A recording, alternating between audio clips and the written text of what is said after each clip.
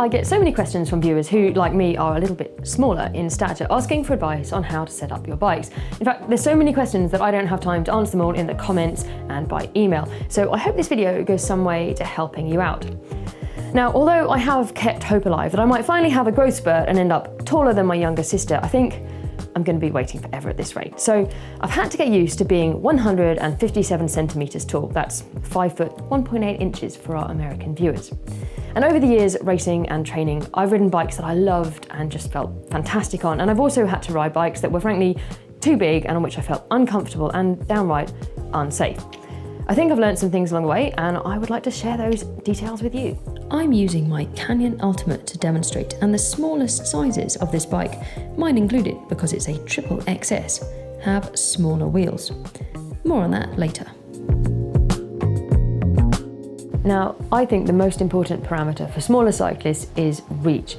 Saddle height is very rarely an issue, and just because you can just about reach the handlebars does not necessarily mean that the reach is okay, because if you're stretched out and your hips are rocked forward just to reach the hoods, well, that's going to give you lower back pain, possibly shoulder pain, neck pain, and that rocking on the saddle can give you saddle problems as well.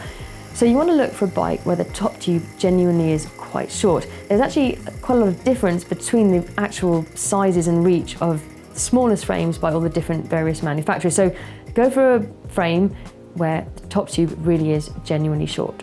Of course, reducing the top tube length does bring the front and back wheels closer together, and that can increase toe crossover, which is a real bane for small cyclists. Now, I have only a tiny bit of toe crossover on this bike, but in the past I've ridden 700C bikes where I had toe crossover from 1 o'clock to 5 o'clock, which is pretty bad. And toe crossover obviously is a bit of a problem for bike handling.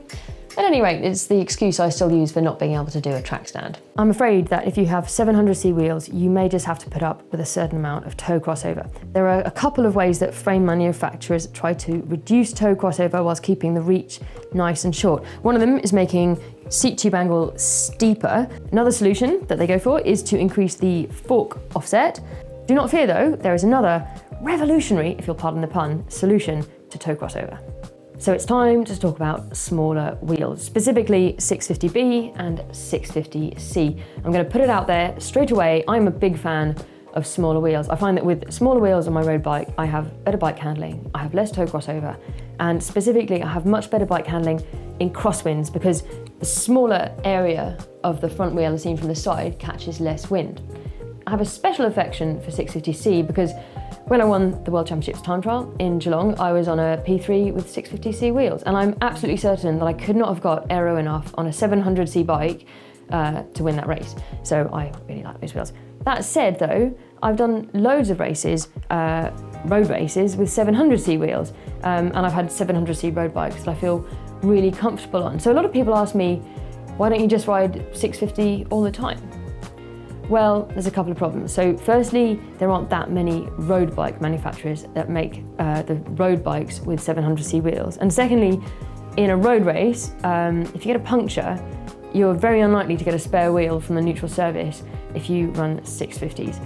I know because I've tried and it went horribly wrong. So for that reason, I always use 700C wheels in road races, and I still do on my road bike. It just makes life a bit more simple if I ever do the odd race or sportive.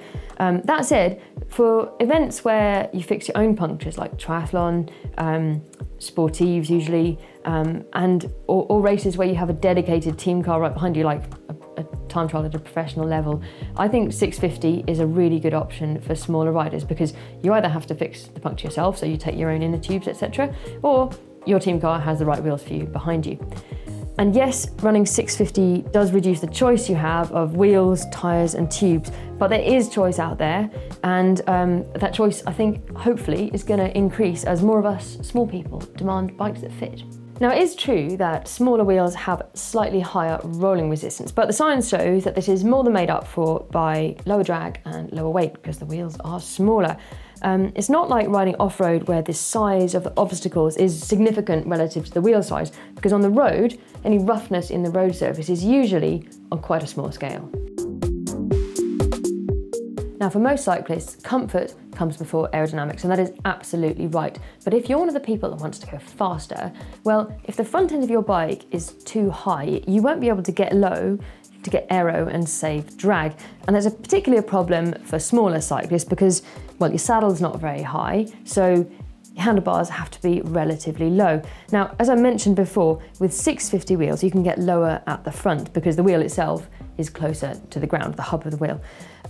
With a 700C frame, you want to look at what the head tube height is because if it's too big, there's not much you can do. Yes, there are downwards sloping stems, but they bring you further forward as well. And there are double jointed stems, but they're a really heavy and quite an ugly solution. So if you look for a frame with quite a small head tube height, if it's too low, you can always add spacers under the stem, but if it's too high, there's not much you can do. Now, crank length might sound like a minor detail, but it is an absolutely crucial consideration for smaller cyclists. Think about it this way, if you have shorter legs, then you have less of a range of motion in absolute terms than someone with long legs. But a longer crank means that your pedal turns a bigger circle. So at the bottom of the pedal stroke, your foot's quite low and you have to have your saddle low to reach. But at the top of the pedal stroke, with a long crank, your foot would come higher than it would with a short crank, which brings your knee higher, and then you hit your knee in your stomach in my case. Especially this is a problem if you're getting low to try and be aero or in time trials. That's why shorter cranks basically are much easier to pedal with for smaller cyclists.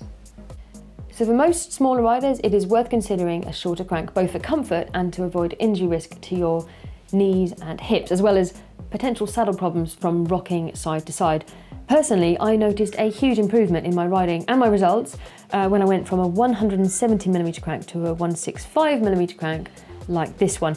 165s are actually fairly commonly available nowadays, and I know some small riders who even use a 155mm crank, so there you go.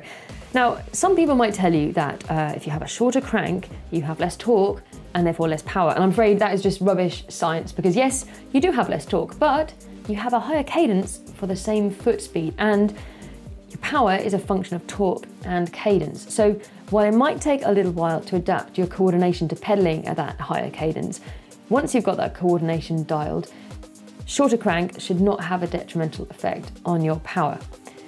What you do need to be careful about though is that you have a small enough gear to maintain that higher cadence even on the steepest climbs you're going to be tackling. Now, one thing that really stands out for smaller riders is handlebar width. Now that's partly because it can look quite silly when someone with narrow shoulders is riding on really wide bars. Am I right, viewers? Now personally, I find that any handlebar wider than 38cm feels really clumsy and uncomfortable. And actually I prefer it if my handlebars are about 36cm wide at the hood. That feels much better.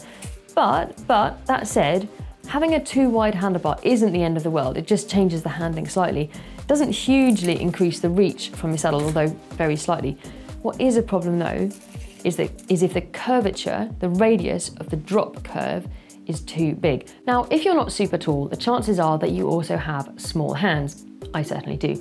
And it's one of the things that is really uncomfortable for me on bikes that are set up wrong, is having the wrong reach of the brake levers. It's not just uncomfortable for your hands to be working at full extension the whole time, it's also dangerous because you can't reach the brake levers in a hurry when you need them. Or, even worse actually, you could ride the whole time with your hands on the brake levers just in case, and then you risk grabbing them when you're startled, which can lead to crashing. So getting a group set where you can adjust the reach of the levers is super important, and you can always find that out when you're buying a group set. Another detail of handlebar setup that is crucial for smaller people is the angle you set up the handlebar and the position of the hoods on the bar. And there's a reason I've left these handlebars untaped for the moment. It's because I want to show you how much of a difference it can make where you put the hoods on the bar and the angle you have the bar at. So I've loosened off the stem bolts. Check.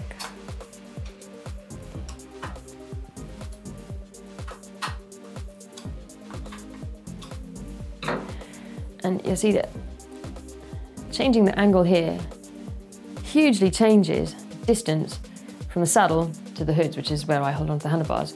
If you move it back up there, it makes it much closer and easier to reach. Similarly, if you adjust the position of the hood on the bar,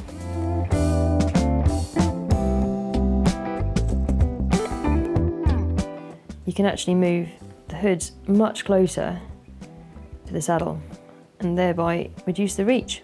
For example, that difference in hood position on the handlebar makes 4 centimetres difference to the reach.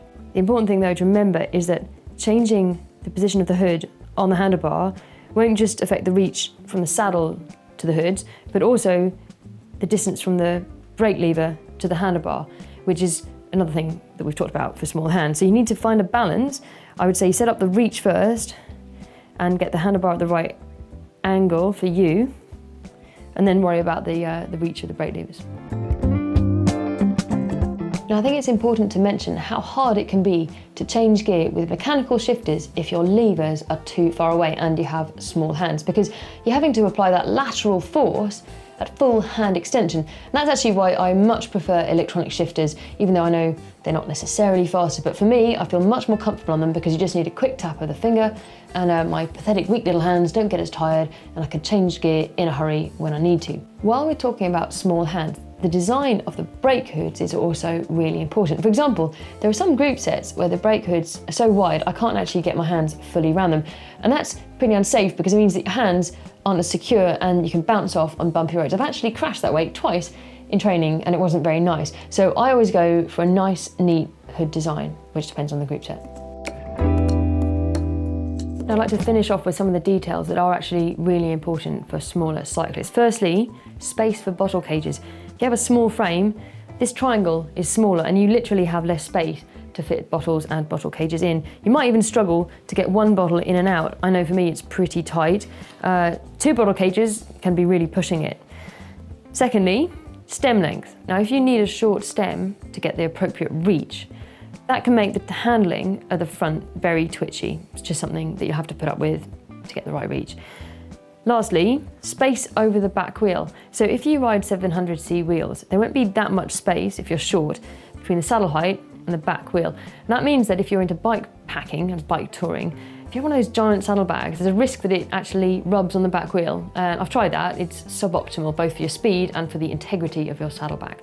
And then lastly, also due to having a low saddle in relation to the back wheel, if you put a rear light on the seat post for the dark days, you might find that that rear light is actually below the height of the back wheel. And that means obviously it's much less visible to motorists. So you want to think about putting lights higher up, say actually on the saddle or on yourself. Well, I really hope this video helps those of you who ask me for advice on this huge topic. I mean, it's a huge topic for those of us who are not huge. If you liked it, give us a thumbs up. Feel free to share it with your small friends or indeed your tall friends who do not appreciate how hard it is being small. And if you do have any more questions, leave them in the comments below. I will do my best to find an expert and answer them for you.